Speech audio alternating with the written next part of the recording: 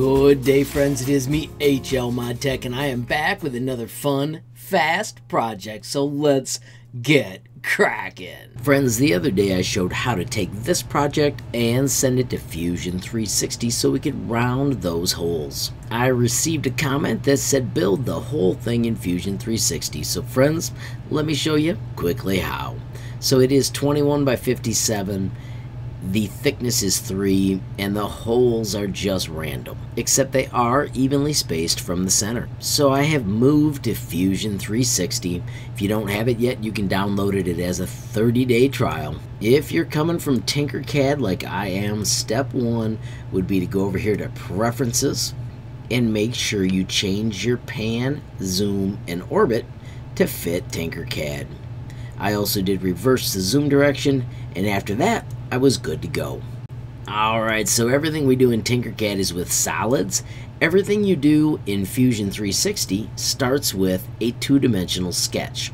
So we're going to create a sketch, and I'm going to look at this from the corner. I want to create it from the top down, so I just chose my work plane.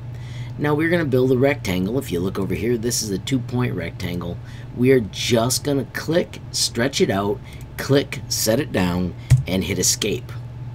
Just draw your shape, define it afterward. We're going to define it by pressing the letter D and then click on the side you want to define. When you click a second time, you can type in your number. Remember, that one was 21. Click this side, lift it up. This one was 57 and press enter. Now the other thing we have to do, see how these are all blue? We need to define these by using constraints. So I am going to use a coincident, and I want to go from this corner to the origin. Bam!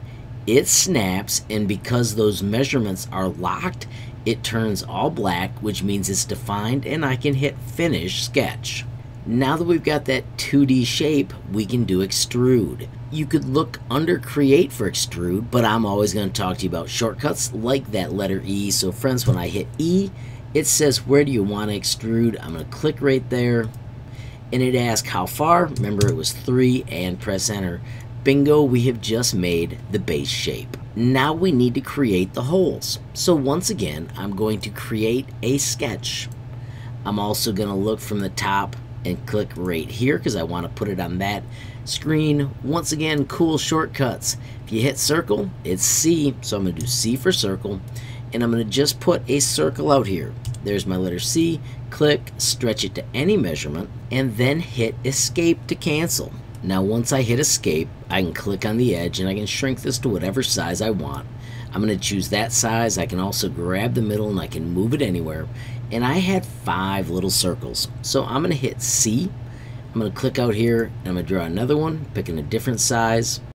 I am just going to press enter on the sizes because I've got a cool trick I'm going to show you in a moment. Now of course we have to dimension these. So I'm going to hit the letter D.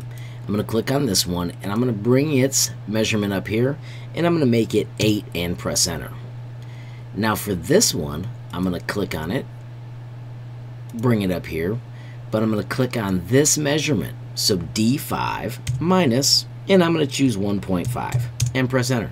Friends, the rest of the way down, I am just going to repeat those steps to make them go down the same amount each time.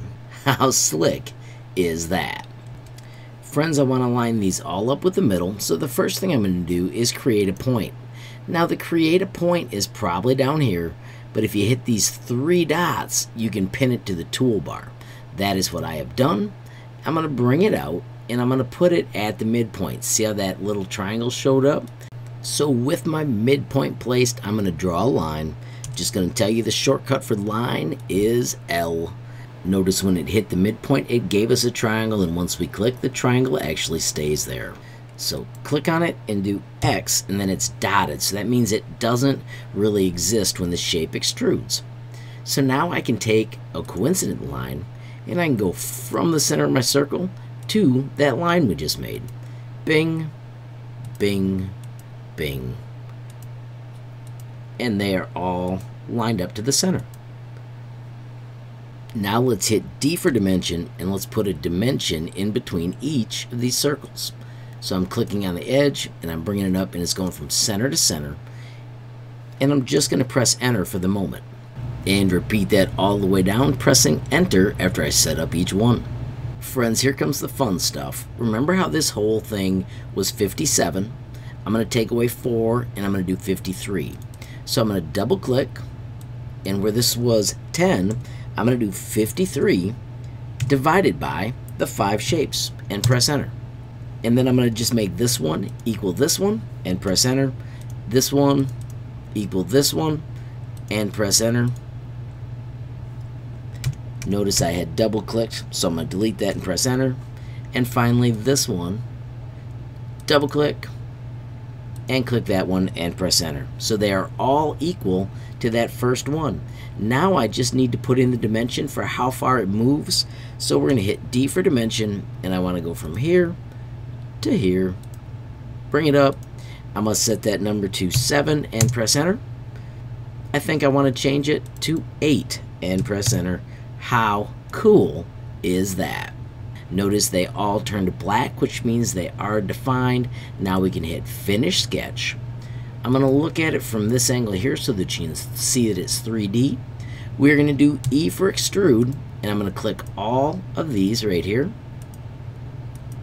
I want to go underneath, so instead of +3, I'm going to type -3 and press enter. Friends, there is the same project. Of course, we did do all this work to get here so that we could add fillets. We're going to grab everything in the project, press F for fillets, and then we're going to type 1 and press enter. There is your cool new shape, completely built in Fusion 360. Now friends, I am just giving you enough skills to be dangerous. I will show you one more thing that I always enjoy. That is the environment. When I'm done, I love to pick one of the different colors. I also like to shut off the grid.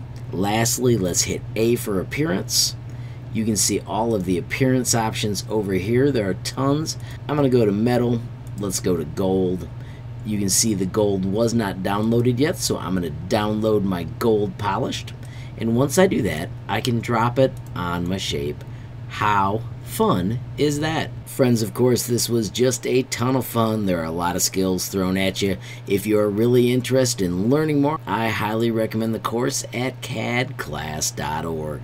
I'm going to wrap up this part of the lesson, though, by doing File Save. I'm going to choose my default project area, and then I'm going to call this Tinkercad Drill. And hit Save.